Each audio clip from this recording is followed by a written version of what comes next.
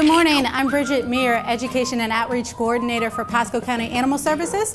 Today I am hanging out in our adoption center at Land O'Lakes with one of my adoptable furry friends. Now obviously summertime is here, and that means that it is hot, humid, and rainy. And you know who loves warm, wet weather? Mosquitoes.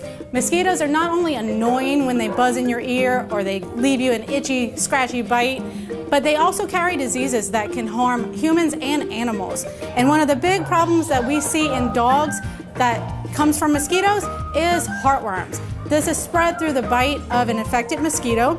It's not contagious to people, but it is spread through mosquitoes. And this can be spread year-round, not just during the summertime. Mosquitoes are obviously around in Florida all the time, so you want to make sure that you keep your dogs and cats on heartworm preventative all year.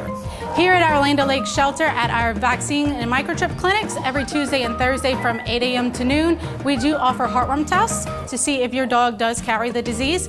And we also offer a wide variety of heartworm preventative. So stop by our shelter, 19640 Dogpatch Lane in Land O'Lakes. Visit our website at mypasco.net/PAS for more information, and we hope to see you soon.